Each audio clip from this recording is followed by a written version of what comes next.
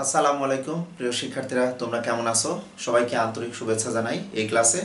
আজকে আমি তোমাদের সামনে নবম দশম বা এসএসসি শ্রেণীর বা এসএসসি ক্যান্ডিডেটদের জন্য আমি উচ্চতর গণিতের সেট ফাংশনের 1.2 অনুশীলনীর তোমাদের যেটি অনেকেরই একটু জটিল মনে হয় যে সেট ফাংশনের গাণিতিক সমস্যাগুলো আসলে স্যার একটু জটিল লাগে।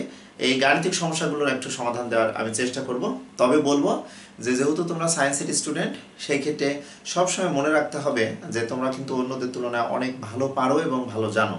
এটি বলার কারণ যে তোমরা জেনারেল ম্যাথে 2.1 এবং 2.2 ওখানে কিন্তু সেটের ম্যাথ এবং ফাংশনের ম্যাথ তোমরা করে এসেছিলে। ওখানে ফাংশনের যে সংজ্ঞা ছিল যে দুইটি চলক দিয়ে এক্স ও ওয়াই দুইটি চলক এরকমভাবে সম্পর্কযুক্ত হয়, যেন বলা হয়েছে যে এক্স এর বিভিন্ন মানের জন্য যদি কেবলমাত্র ওয়াই এর একটি মান পাওয়া যায়, সেক্ষেত্রে তোমরা বলেছো ওয়াই কে এক্স এর একটি ফাংশন বলা হয়েছিল। কিন্তু তুমি যখন উচ্চতর গণিতে পড়ছো বা তুমি যখন উচ্চতর গণিতের বীজগণিতের ম্যাথগুলো করবে, তখন দেখবে এই সেট ফাংশনের ডেফিনেশনগুলো একদমই ভিন্ন। বা ইন্টারে যখন পড়াশোনা করবে বা আপার লেভেলে যত তুমি পড়াশোনা করবে, সেই ক্ষেত্রে দেখবে যে সেটের ডেফিনেশনটা আরও ইজি হয়ে যাবে।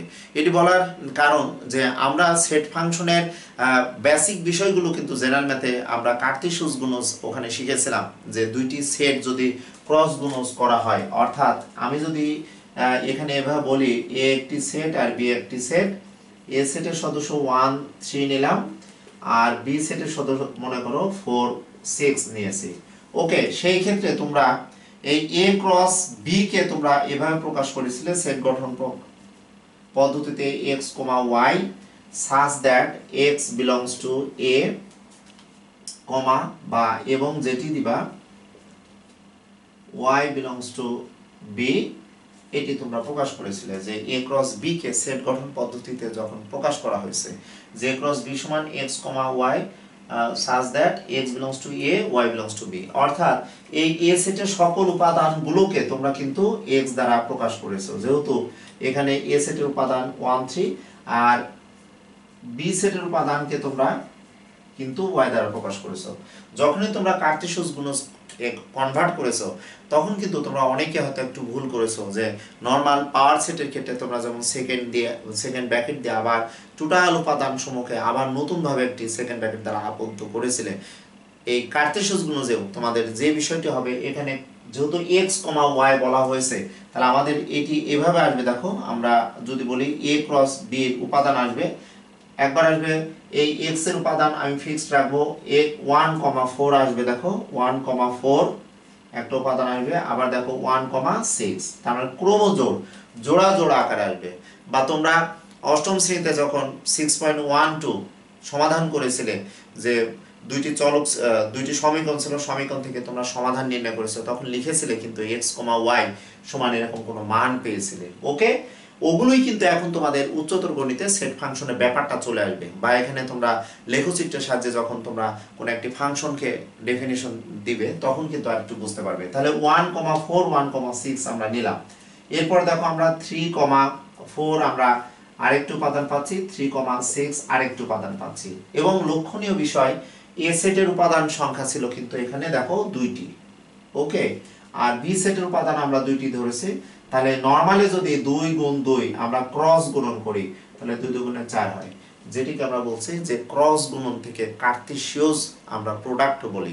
অর্থাৎ গুণ দুই প্রকার, একটা হচ্ছে ডট গুণ আর একটা হচ্ছে ক্রস গুণ। উচ্চতর গণিতে এসে কিন্তু এই ক্রস গুণকে তোমরা বলছো কার্টেসিয়াস গুণজ। এটি বলার কারণ, আমরা 2টি উপাদান ছিল এ সেটের, বি সেটের 2টি উপাদান ছিল।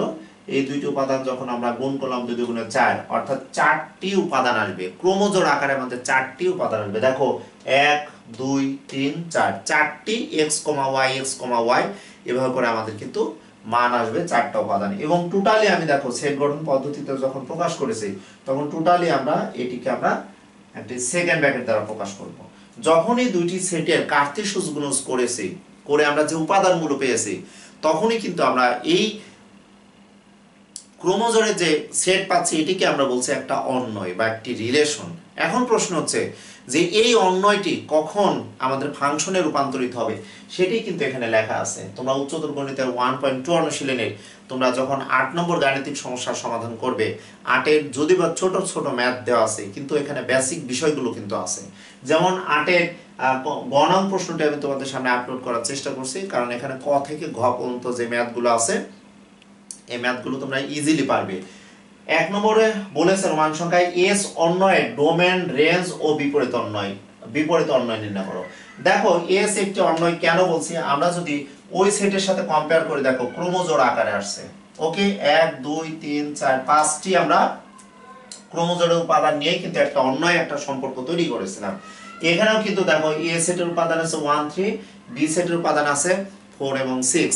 এই ক্ষেত্রে আমি আমার সুবিধা মতো আমি এখান থেকে ইচ্ছা করলে আমি 3টি ক্রোমোজোড় নিয়ে একটি অন্যয় তৈরি করতে পারতাম, বা 2টি ক্রোমোজোড় নিয়ে আরেকটি অন্যয় তৈরি করতে পারতাম। বা তোমরা 2.2 অনুশীলনীতে যখন তোমরা দেখেছো যে 4 নম্বর যে ম্যাথগুলো আছে, 4-এর যে ম্যাথ আছে বা 12 নম্বর যে ম্যাথ আছে, এই ম্যাথগুলো করতে যে কিন্তু তোমরা অনেকেই কিন্তু একটু ভুল করে ফেলো। এটা বলার কারণ যে কখন সেকেন্ড ব্র্যাকেট হবে বা আমরা কোনো শর্ত সাপেক্ষে আমরা কোন কোন উপাদানগুলো নিব, ওগুলো কিন্তু তোমাদের একটু জাজমেন্ট করতে নবম শ্রেণীর শিক্ষার্থীদের কথা বলবো, তোমাদের জন্য একটু কষ্ট হয়ে যায়।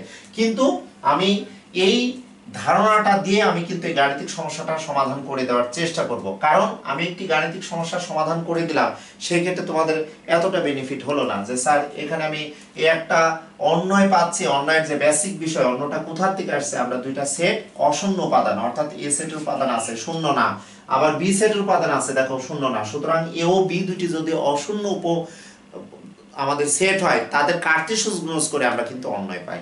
এখন প্রশ্ন হচ্ছে এই অন্যয়ের ডোমেন কি এবং রেঞ্জ কি। আমরা যখনই এ সেটের উপাদানকে 1 3 দিলাম, এটিকে x দ্বারা প্রকাশ করেছি এবং বলেছি x বিলংস টু a। আবার যখন বি সেটের উপাদানকে 4 এবং 6 দ্বারা প্রকাশ করেছি, তখন বলেছি y বিলংস টু b। এবং আমি বলেছি তোমরা যখন সমীকরণের সমাধান করেছো x + y = 7, x - y সমান হয়তো 1 ধরেছো, সেই ক্ষেত্রে যোগ করলে দেখো 2x = 8 পেয়েছো, x এর মান তুমি পেলে 4। এখান থেকে তুমি যখনই x এর মান 4 প্লাস y সমান তুমি 7 বসাচ্ছ, তাহলে y সমান তুমি পেয়ে যাচ্ছ দেখো 3। তখন এটির সমাধান তুমি লিখছো x, y সমান লিখে x এর মান পাচ্ছ দেখো 4 আর y এর মান পাচ্ছ 3। যেখানে x এর মানকে আর y এর মানকে তোমরা নরমালি কার্টেসিয়াস গুণজে বা তোমরা যখন গ্রাফের মাধ্যমে ম্যাথ করেছো, তখন এটিকে বলেছো ভুজ এবং এটিকে বলেছো কোটি। অর্থাৎ আমরা ভুজ এবং কোটির মান, এবং কখন এখানে সেকেন্ড ব্র্যাকেট দিই নাই, বা তোমাদের অষ্টম শ্রেণীতে কিন্তু বারবার বলে এসেছি, বা সপ্তম শ্রেণীতে তোমরা যখন লেখের সাহায্যে সমীকরণের সমাধান করেছো, তখনই কিন্তু ফার্স্ট ব্র্যাকেট ছিল। এখন প্রশ্ন হচ্ছে এই যে ক্রোমোজোম এক্স ওয়াই, অর্থাৎ এগুলো দেখো এক্স এর মান, এটি প্রত্যেকটি এক্স এর মান। আমরা যদি কোনো একটি বিন্দুর স্থানাঙ্ক বলি, তাহলে এক্স এর মান এখানে আমরা বলছি ভুজ, আর ওয়াই এর মানকে আমরা বলছি কিন্তু কোটি। এটিকে আমরা বলছি কিন্তু ভুজ আর এটিকে আমরা বলছি কোটি। যখন আমরা এই বিন্দুগুলো 1 2 3 4টি বিন্দু আছে অন্যয়, এই বিন্দুগুলো যখন আমরা গ্রাফে স্থাপন করব, তখন প্রতিটা বিন্দুই কিন্তু গ্রাফে একটা ভুজ কোটি আকারে অবস্থান করবে। বাট আমরা যখন একটি অন্যয়ের ডোমেন বা রেঞ্জ নির্ণয় করব, তখন আমরা কি বলবো, তখন এই ভুজটা আমাদের কোনো অন্যয়ের সদস্য ক্রোমোজোমগুলোর প্রথম উপাদান সমূহকে, তখন আমরা এটা বলছি কিন্তু ডোমেন। তখন আমরা কোনো অন্যয়ের যে ক্রোমোজোমগুলো পাচ্ছি, এই ক্রোমোজোমগুলোর প্রথম উপাদান সমূহ নিয়ে আমরা যে একটি সেট তৈরি করব, যে 1 1 3 3। আর আমরা একদম অষ্টম শ্রেণী থেকে জেনে এসেছি যে সেটের উপাদান পুনরাবৃত্তি করা হয় না, একই উপাদান আমরা ডাবল লিখব না। সুতরাং এটিকে আমরা লিখব শুধুমাত্র 1 3। ওকে, তাহলে কোন একটি অন্যয় থেকে যখন সদস্য ক্রোমোজোমগুলো প্রথম উপাদান নিয়ে একটি সেট তৈরি করছি, সেটিকে আমরা বলছি ডোমেন। ওকে, এবং কোন অন্যয়ে আমরা যখন দ্বিতীয় উপাদান নিয়ে আবার কোন সেট তৈরি করছি, তখন আমরা এটিকে বলছি কিন্তু রেঞ্জ। তাহলে রেঞ্জ কত হচ্ছে দেখো 4 6, আবার দেখো 4 6। এখান থেকে আমরা নিব দেখো 4 6। অ্যাকচুয়ালি দুইটি উপাদান আছে, একই উপাদান এখানে রিপিট করা হয়েছে। সুতরাং আমরা এই একটি অন্যয়ের নরমাল কথায় আমরা চলে যাচ্ছে, দেখো এখানে কি চলে যাচ্ছে, দেখো এ হচ্ছে আমাদের কোন অন্যয়ের কিন্তু দেখো ডোমেন হয়ে যাচ্ছে, আর এই উপাদান কিন্তু দেখো এখানে বি, এখানে রেঞ্জ হয়ে যাচ্ছে। তাহলে প্রিয় শিক্ষার্থীরা, সেট ফাংশন আমাদের বুঝতে হলে অবশ্যই আমাদের বেসিক বিষয়গুলো জানা লাগবে। আমরা একটি গাণিতিক সমস্যার সমাধান করে দিলেই কিন্তু সেটি সমস্যার সমাধান হলো না। তোমরা চেষ্টা করবা যে কোনো একটি গাণিতিক সমস্যার সমাধান করার জন্য সেট ফাংশনের ক্ষেত্রে চেষ্টা করবা আমাদের সহায়তা নিয়ে, তোমাদের শিক্ষক মণ্ডলীর সহায়তা নিয়ে। আমি এই ক্লাসটি মূলত এই বর্তমানে এই সারা বিশ্বে যে করোনার আতঙ্ক বা করোনা ভাইরাসে যে আমরা মহামারী আকারে দেখতে পাচ্ছি, তোমরা যারা ঘরে বসে আমার এই ক্লাসগুলো দেখছো বা সারা বাংলাদেশের সকল শিক্ষা প্রতিষ্ঠানে শিক্ষক মণ্ডলী চেষ্টা করছেন তাদের প্রতিষ্ঠানের শিক্ষার্থীরা যাতে পিছিয়ে না পড়ে, সবাই সুস্থ থেকে এবং সবাই যাতে আল্লাহ আমাদের সেই তৌফিক দেয় এবং সুস্থ থেকে যাতে আমরা পড়াশোনা করতে পারি। এবং আমি মূলত আজকের এই ক্লাসটি শহীদ বীর উত্তম লেফটেন্যান্ট আনোয়ার গার্লস কলেজের শিক্ষার্থীদের সহ সারা বাংলাদেশে যারা নবম শ্রেণীতে পড়াশোনা করছো বা দশম শ্রেণীর শিক্ষার্থীরা আছো, তবে নবম শ্রেণীর শিক্ষার্থীদের কথাই বলবো, কারণ সেটের 1.1 এবং 1.2 মূলত নবম শ্রেণীর শিক্ষার্থীরাই কিন্তু প্রাথমিক অবস্থায় প্র্যাকটিস করে যায়। তাদের জন্যই আমার এই ক্লাসটি, তাদের জন্য আমাদের এই ভিডিওটি। তাহলে প্রিয় শিক্ষার্থীরা, তোমরা কি বুঝতে পারছো যে কোনো একটি অন্যয় কিভাবে তৈরি হচ্ছে, অন্যয় পাচ্ছি কিভাবে, বা জেনারেল ম্যাথে আমাদের 2.12 যে একটি ইম্পর্টেন্ট অনুশীলনী, যেটি আমরা যে অনুশীলনীগুলো আমরা মানবিক বিভাগ বা বাণিজ্য বিভাগের জন্য কিন্তু অনেকটা কষ্ট হয়ে যায়। সেট ফাংশনের ম্যাথগুলো, ক্রোমোজোরের একটি ব্যাপার থাকে, পাওয়ার সেটের একটি ব্যাপার থাকে। ওকে, সো এখন আমরা কিন্তু এই ম্যাথগুলো আমরা কিন্তু পারবো। আমরা দেখে বুঝতে পারছি যে একটি অন্যয়, এই অন্যয়টা কিন্তু দুইটা সেট হয়তো ছিল, এই দুইটা সেটের কার্টেসিয়াস গুণজ করেই কিন্তু আমরা সেটটি পাচ্ছি, এবং এখান থেকে আমরা এই সেটের আমরা যেটা যেটা চেয়েছে সেটি কিভাবে পাবো। তাহলে ডোমেইন কিন্তু দেখে বুঝতে পারছি, রেঞ্জও দেখে বুঝতে পারছি। ওকে, এরপর আমি বিপরীত অন্যটা তোমাদের সামনে আমি তুলে ধরার চেষ্টা করব। তাহলে আমরা প্রথমে এটি লিখবো যে দেওয়া আছে, আমাদের এটি কিন্তু দেওয়াই আছে, সুতরাং আমরা এখন লিখবো একদম সংক্ষেপে, এখানে লিখবো যে ডোমেন। আমি একবার লিখেই দিলাম যেহেতু ওখানে আগে আলোচনা করছি। ডোমেন এস, বা আমরা শুধু এটাকে ডোম এস লিখতে পারি। ওকে, বা আমরা এটিকে শুধু এভাবে লিখতে পারি ডি অফ এস, তবে ফাংশন দ্বারা প্রকাশ করলে ডি অফ এফ। অর্থাৎ আমরা যেভাবেই আমরা এটিকে ডিনোট করি না কেন, অর্থ একই। আমরা যেহেতু সায়েন্সের স্টুডেন্ট, উপর ক্লাসে গেলে অর্থাৎ কোন একটি ফাংশনের ডোমেন, এটি যেহেতু একটা এস অন্যের আমরা ডোমেন বের করছি, সুতরাং ডি অফ এস আমরা লিখতে পারি সাব। ওকে, তাহলে আমরা এই অন্যের ডোমেন কিভাবে পাবো, দেখো এখানে পাবো, দেখো হাফ কমা এখানে 1 কমা দেখো 1 কমা 5/2 কমা এখানে 5/2 পাচ্ছি। ওকে, তাহলে আমরা এখানে কিন্তু ডোমেন লিখতে পারছি। কিন্তু আমি তোমাদের বলেছিলাম, এটা আমি বোঝানোর জন্য দিলাম, কিন্তু তোমরা সরাসরি যদি এটি লেখো যে 1 অ্যাকচুয়ালি হাফ এবং 5/2, তাহলে এটিকে আমরা একটু সাজিয়ে লিখতে পারি এর হাফ কমা 1 কমা 5/2। সংখ্যা রেখার কথা যদি চিন্তা করি, যে সংখ্যা রেখা শূন্য থেকে ডানে কিন্তু ধনাত্মক আস্তে আস্তে, হাফ কিন্তু যদি 0.5 আর 5 কে 2 দ্বারা ডিভাইডেড করলে 2.5 হয়, সুতরাং আমরা কিন্তু ডোমেন পেয়ে গেলাম। ওকে, এরপরে আসো, দেখো রেঞ্জ বলেছে, রেঞ্জ আমরা কিভাবে পাবো, রেঞ্জটা কিভাবে নির্ণয় করব।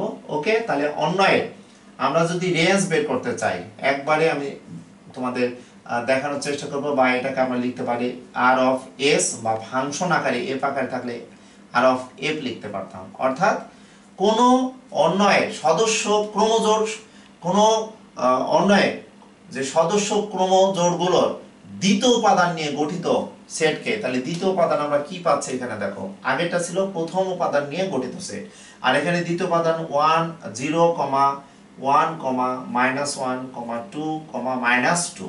ওকে, তাহলে আমরা একটু দেখে নিই, সাজিয়ে নিতে পারি যে পুনরাবৃত্তি হয় নাই, তাহলে এটিকে যদি এইভাবে আমরা সাজিয়ে নিই, সংখ্যা রেখার কথা যদি বিবেচনা করি, -2 এটা থেকে -1 বড়, -1 থেকে 0 বড়, 0 থেকে কিন্তু 1 বড়, তারপর আমরা 2 লিখতে পারি। তোমরা একদম চূড়ান্ত ভাবে এগুলো লিখতে পারো, তবে এই ম্যাথগুলো কিন্তু তোমাদের এমসিকিউ আকারে প্রশ্নে থাকবে, কিন্তু বেসিক বিষয়টা তোমাদের জানতে হবে। ওকে, তাহলে আমরা অলরেডি দুইটি অন্যয়ের ডোমেন এবং রেঞ্জ নির্ণয় করতে পারলাম। ওকে, এখন আসো, আমাদের বলেছে বিপরীত অন্যয়টা কি, এই অন্যয়ের বিপরীত অন্যয় কি। তোমাদের যদি বলা হয়, এইটা থাকতে বলা হয়েছিল x এর বিপরীত আমরা কি বলতে পারি, x এর বিপরীত বা রিসিপ্রোকাল আমরা বলি 1/x, বা তোমরা যখন 6 এর সূচকের ব্যাপারটা হয়তো পেয়েছিলে, বা এইটাও কিন্তু তোমরা যখন সরলীকরণ করেছিলে, দেখো x এর পাওয়ার মনে মনে 1, তাহলে এটি কিন্তু x ইনভার্স হয়ে যায়, অর্থাৎ x এর বিপরীত কিন্তু x ইনভার্স। তাহলে কোন একটি অন্বয়ের আমরা বিপরীত অন্বয় কিভাবে নির্ণয় করব, অর্থাৎ এই একটি অন্বয়, এই অন্বয়ের ডোমেনকে রেঞ্জ আর রেঞ্জকে ডোমেন নিয়ে আমরা চেঞ্জ করে দিব, তাহলে আমরা অন্যটার বিপরীত অন্যয় পাবো। তাহলে আমরা এটি লিখতে পারবো যে s এর বিপরীত অন্যয়,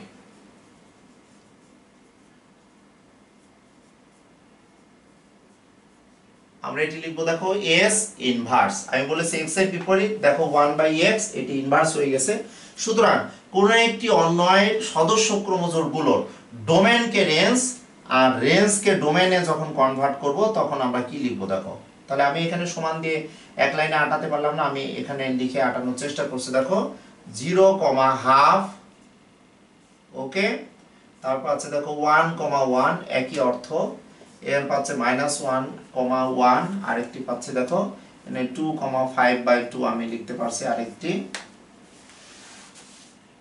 ওকে। বা এখানে লিখতে পারবো দেখো -2,5/2। তাহলে আমরা দেখতে পেলাম যে কোন একটি অন্বয়ের আমরা বিপরীত অন্বয় কিভাবে লিখবো এটি তোমাদের সামনে তুলে ধরার চেষ্টা করলাম। প্রিয় শিক্ষার্থীরা, তোমাদের দেখো 1 নম্বর প্রশ্নের উত্তর কিন্তু অলরেডি হয়ে গেছে। এটি তোমরা সরাসরি এটি লিখবা, আর বিপরীত অন্বয় বলতে কোন একটা অন্বয়ের ডোমেনকে রেঞ্জ এবং রেঞ্জকে ডোমেন লিখে আমরা প্রকাশ করতে পারি। তাহলে তোমরা একটু দেখে নিতে পেরেছো যে এটি আমরা ডোমেন বের করলাম, এই অন্যটির আমরা রেঞ্জ নির্ণয় করলাম, s ইনভার্স বের করলাম, ওকে। আমাদের যদি বলি আমাদের 1 নম্বর উত্তর কিন্তু আমরা পেয়ে গেছি, ওকে। প্রিয় শিক্ষার্থীরা, তাহলে খেয়াল করো, এখন আমি 2 নম্বরটা আমি তোমাদের সামনে তুলে ধরার চেষ্টা করব। তাহলে এখন খেয়াল করো, আমাদের কোন একটি অন্বয় s অথবা s ইনভার্স ফাংশন কখন হবে, অর্থাৎ সকল ফাংশন কিন্তু অন্বয়, কিন্তু সকল অন্বয় কিন্তু ফাংশন না।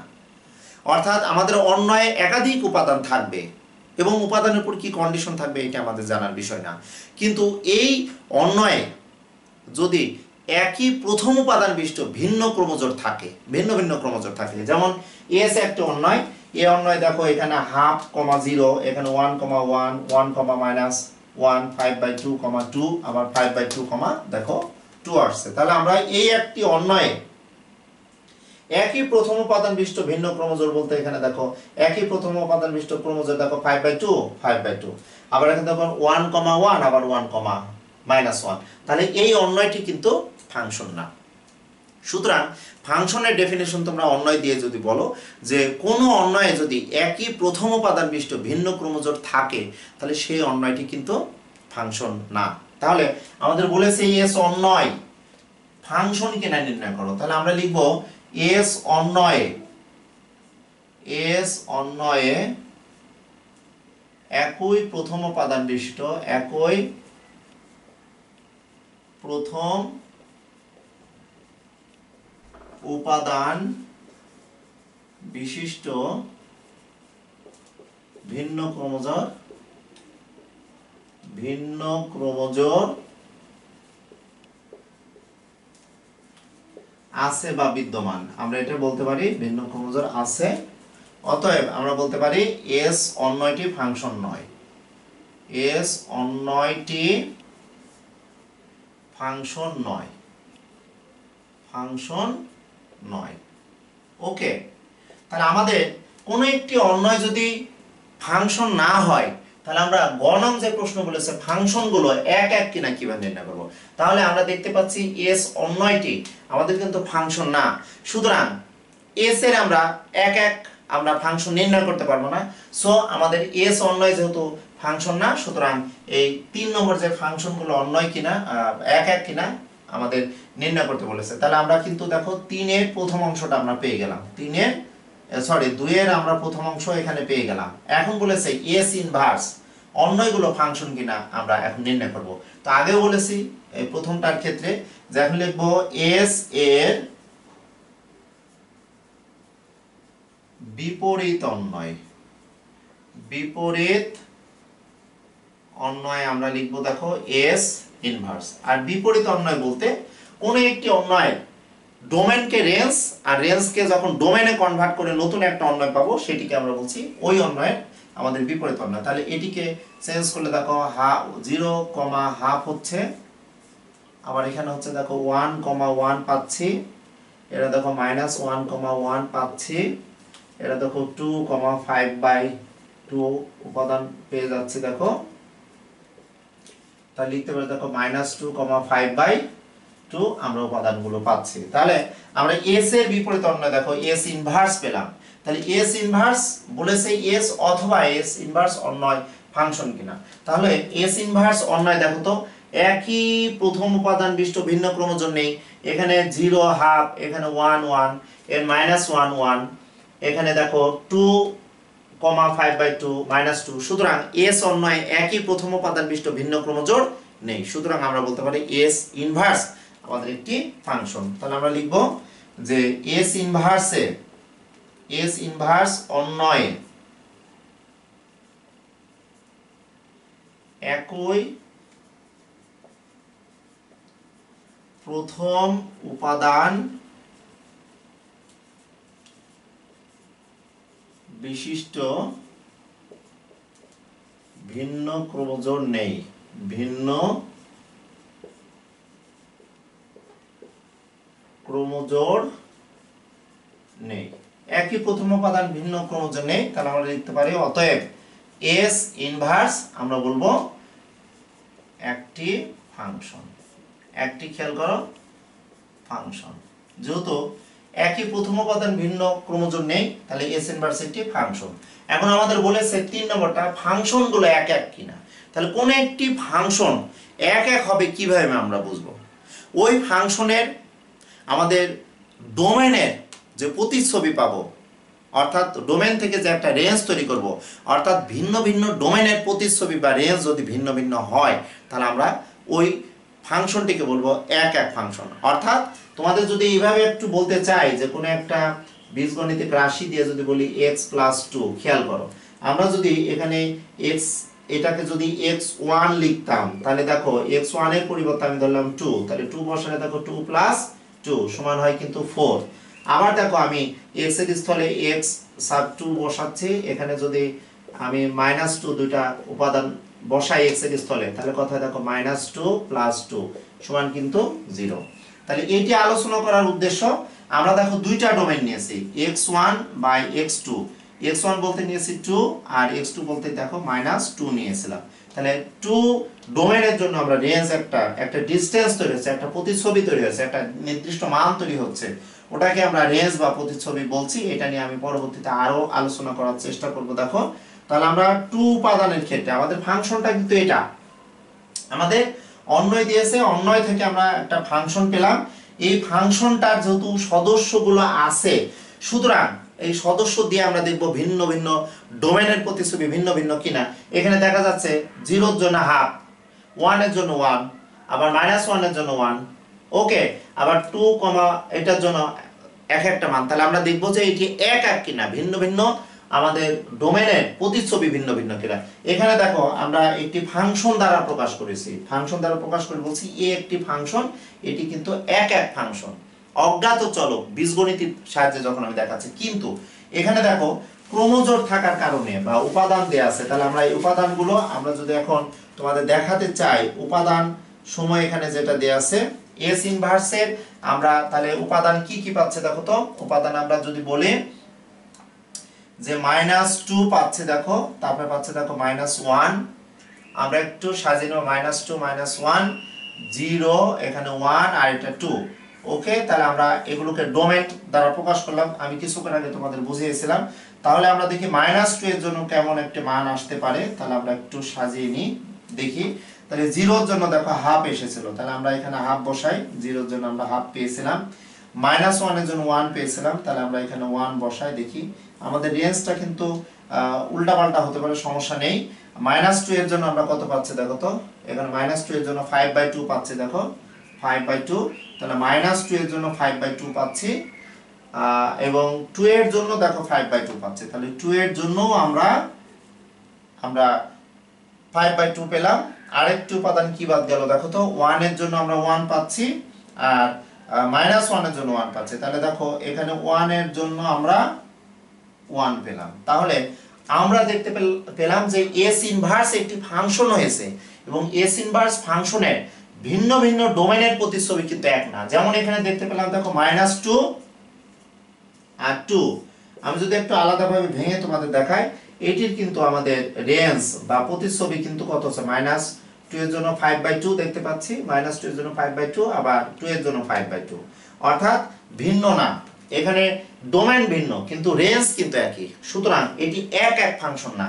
আবার এখানে আরেকটি ছিল কত, তোমরা একটু খেয়াল করো, -1 এর জন্য যদি দেখাই তাহলে -1 এবং 1, দেখো -1 এর জন্য আমরা পেয়েছি 1, আবার +1 এর জন্য আমরা পেয়ে যাচ্ছি দেখো 1 পাচ্ছি। সুতরাং ভিন্ন ভিন্ন ডোমেনের প্রতিচ্ছবি এখানে ভিন্ন না। অ্যাকচুয়ালি দেখো -1 2 এর জন্য 5/2 একটা আমরা প্রতিচ্ছবি পাচ্ছি, আবার -2 আর +2 এর জন্য 5/2 পেয়েছে একটা প্রতিচ্ছবি, আবার -1 এবং 1 এর জন্য আমরা পাচ্ছি 1 আর 0 এর জন্য হাফ। এখানে ছিল দেখো ডোমেন ছিল 1 2 3 4 5টি, কিন্তু এখানে রেঞ্জ হচ্ছে 3টি। সুতরাং আমাদের ভিন্ন ভিন্ন ডোমেনের প্রতিচ্ছবি কিন্তু ভিন্ন ভিন্ন না। সুতরাং আমরা বলতে পারি এস ইনভার্স যে একটি ফাংশন, এই ফাংশনটি কিন্তু এক না। তবে এই ম্যাথগুলো অন্বয় দিয়ে একটা ফাংশন তৈরি করা এবং ফাংশন থেকে আমরা যে ডোমেন নির্ণয় করছি বা এই যে আমাদের বিপরীত ফাংশন আমরা তৈরি করছি বা এক ফাংশন কিনা, এটি কিন্তু সিম্পল মাল্টি টেস্ট এমসিকিউ এর জন্য। কিন্তু আমি যেটা দিলাম বীজগণিতিক রাশি দিয়ে কিন্তু বোঝা তোমাদের টাফ হয়ে যাবে। সেই ক্ষেত্রে বলবো ভয়ের কিছু নাই, তোমাদের বেসিক বিষয় 8 এর ক থেকে ঘ পর্যন্ত তোমরা ম্যাথগুলো করবে এবং এটি তোমাদের আমি যদি বলি যে হোমওয়ার্ক হিসাবে যদি আমি তোমাদের এখানে বলি, তাহলে তোমরা একটু হোমওয়ার্ক হিসাবে লিখে নিতে পারো যে 8 এর ক থেকে ঘ।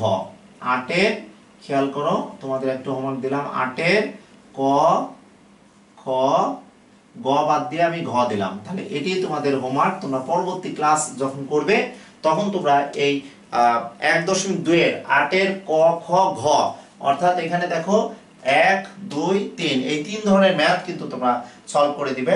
এত কঠিন কিছু না। আমি চেষ্টা করেছি দশমিক আকারে ম্যাথগুলো ছিল, ভগ্নাংশ আকারে ম্যাথগুলো ছিল, এই ভগ্নাংশকে আমি ড্রপ করার জন্য আমি চেষ্টা করেছি যে বোঝানোর। তাহলে প্রিয় শিক্ষার্থীরা, তোমরা 8 এর 1 2 3 রোমান সংখ্যার 3টি বিষয় কিন্তু এখানে ক্লিয়ারলি বুঝতে পারলে।